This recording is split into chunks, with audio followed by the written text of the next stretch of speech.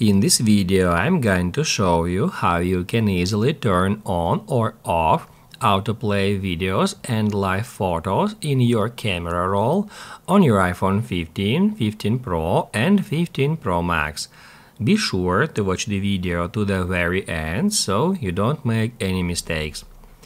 Let's get started, and first off, let me show you what autoplay feature actually is.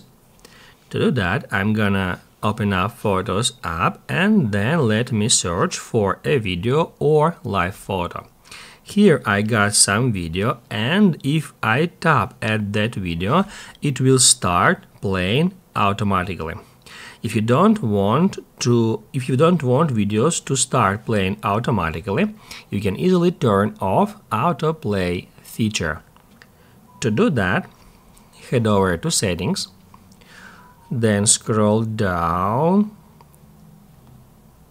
all the way down until you find Photos, and then scroll down again and search for that option, autoplay videos and live photos. Basically, guys, all we have to do is just turn it off. Now let's check how it works now.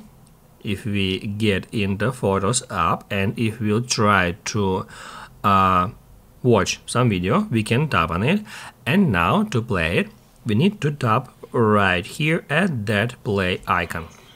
In the same way, we can pause that video. If this video helped you out, don't forget to hit the like button.